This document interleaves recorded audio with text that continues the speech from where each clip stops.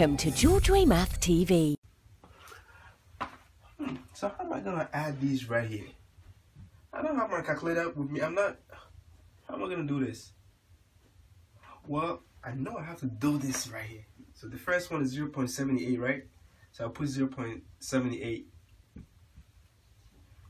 And the next one is 8.2. I have to make sure the decimals are in line. So 8.2. So I'm gonna have to put it right here. 8.2. So the decimals is in line. Then the next one is 1.14.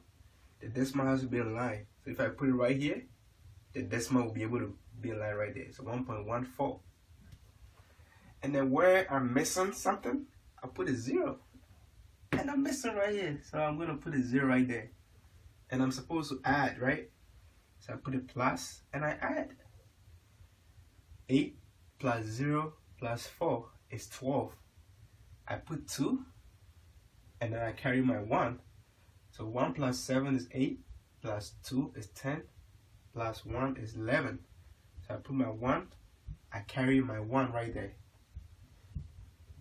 Let me just put my decimal point so I don't forget.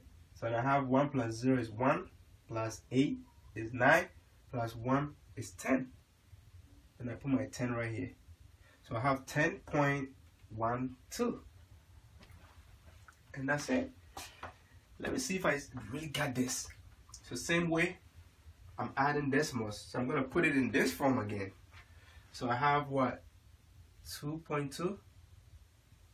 I have to make sure the decimals are in line.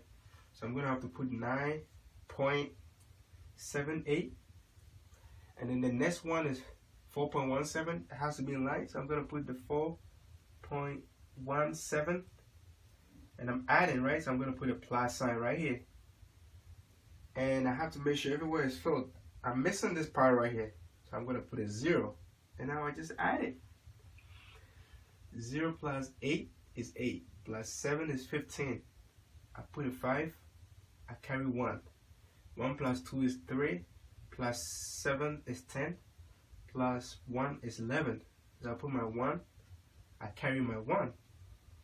I put my decimal point. Now 1 plus 2 is 3. Plus 9 is 12, plus 4 is 16. So I put a 16 right here. So 16.15 is the answer. Oh, okay.